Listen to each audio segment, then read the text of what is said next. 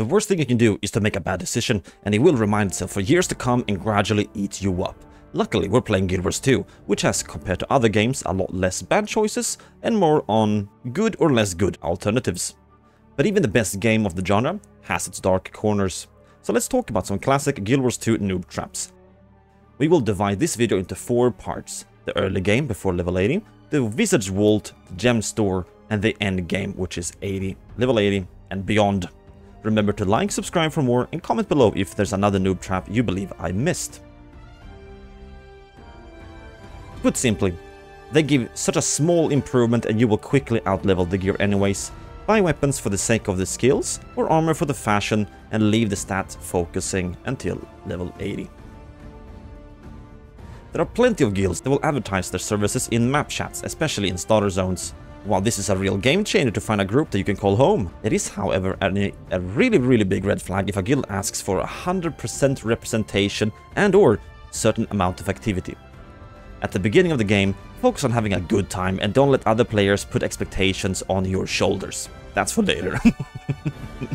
Doing research is a winning tactic for long-term success and enjoyment in any MMO. Do pay attention and recognize when a guide is educational or when it's pure entertainment and memes. There is sadly plenty of guides where personal opinions sneaks through, and it's very difficult to see, especially as a new player. Guild Wars 2 is at its peak when it comes to the balance. The meta is very diverse and very few things are unplayable. Even the healer spec druid can now pump out respectable damage. So for this, I would recommend checking multiple sources, dare to test it yourself, and adjust accordingly. This is strictly for the birthday gifts. That is a yearly gift you get per character during their birthday, and they can be quite juicy. So keep your oldest character around for this purpose alone, or you will most likely regret it. If you're unsure which character that is, log into the one you suspect it might be and type /age. Alright, we're jumping to the wizards. The 2 worst noob traps in the Wizard's Vault is without a doubt the Luck and Obsidian shards. Both are very accessible, so there's no real need to pursue them. Luck arrives from just salvaging gear, which you do anyways, and Obsidian shards are easily bought by Karma at the Temple of Balthasar in Straits of Devastation. The Gemstone, here's where real money gets involved. Sure, you can use gold to gems converter, but as a new player, that's highly unrealistic. While fashion might be considered a noob trap, it's important to remember that there is no price high enough to look fine. But do remember that you're most likely gonna stop using the skins just after a couple of weeks. That aside, we got a controversial one. The hero points and the waypoint unlocks. These are very expensive and will only save you a few hours of gameplay. So simply put, it's not worth it by any means, especially not as a beginner. Speaking about boosting through content, the level 80 boost is something I strongly advise against new players. The leveling goes very quickly and it teaches you things gradually. So using the boost will most likely result in you having no idea where you are, what you're supposed to do, or how to play. You even get them for free by buying some expansions, so, you know, if you get them through there instead, don't buy them individually. Transportation charges are very much available from gameplay, so there's no need to stack them up through the gem store.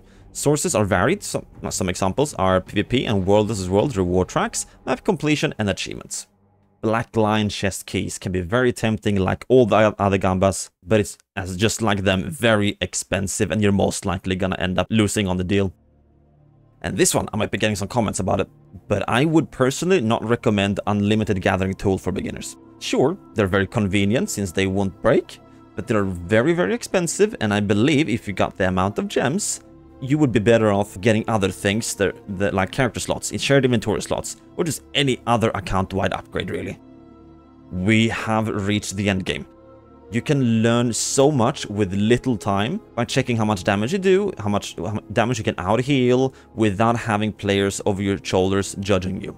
You find this in Lion Sarge near the raid portals. Talk to the console and slap these settings on.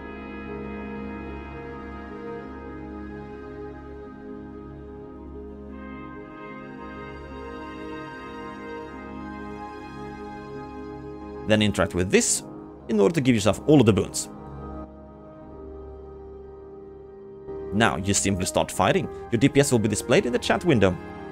Take it to the next level by finding a good build, follow its guide, try the rotation, and apply this into practice. It's a big mistake. They are quite expensive and Ascendeds are super available these days. Example for good source of Ascended gear is Wizard's Vault, Iceblood Saga Strikes, Auto Thorns raids and fractals. We do trainings every week, so just, you know, check us out on Discord. The link is below. You might even get lucky and get some random ascended drops, but sadly, they are probably not giving you the stats that you want. But do not worry, do not be disappointed, do not fear. There's a simple way to solve this. You can stat swap your Ascended, but unlike legendaries, where you can just right click and change your stats on the fly, Ascended requires a little recipe in the Mystic Forge, but they're all very easily accessible, doesn't cost a lot, so go for it. Go for it. Don't do this too frequently though, because you're probably gonna run out of spirit shards, just saying. Dude is a scammer. Just don't. Avoid him. He's in a wizard tower, and he might seem very convenient, but dude just straight out takes ectoplasms as payment. So don't craft anything through him. Check out the things on Wiki or Guild Wars 2 efficiencies to see how you can make it yourself and literally save gold. It's the same things required. You just keep your ectoplasms, keeping your purple balls alone. Speaking about legendary crafting, do not craft precursors to Gen 1 weapons. The wizards have been handing them out for free for a year now, which has severely lowered its market value. Crafting one will cost you hundreds of gold, while buying it from trading posts is less than 100, most likely around 50 gold. Finally, the last noob trap, and by far the most important one. If you got stuck in a trap, mistakes were made, gold was wasted, gems was used on the wrong things, contact ArenaNet support. They have a track record of being incredibly helpful. Whether you accidentally bought the wrong thing from the gem store, crafted the wrong item for your legendary, you explored the wrong map, go for it. This is something I've experienced firsthand, so don't hesitate to give it a shot. The worst that can happen is that you get a no. I hope you found this helpful. If you did, please subscribe, like, and check me out on Twitch, where I do a bunch of Guild Wars 2 streams weekly. Thank you for your time, and I hope you have a great day.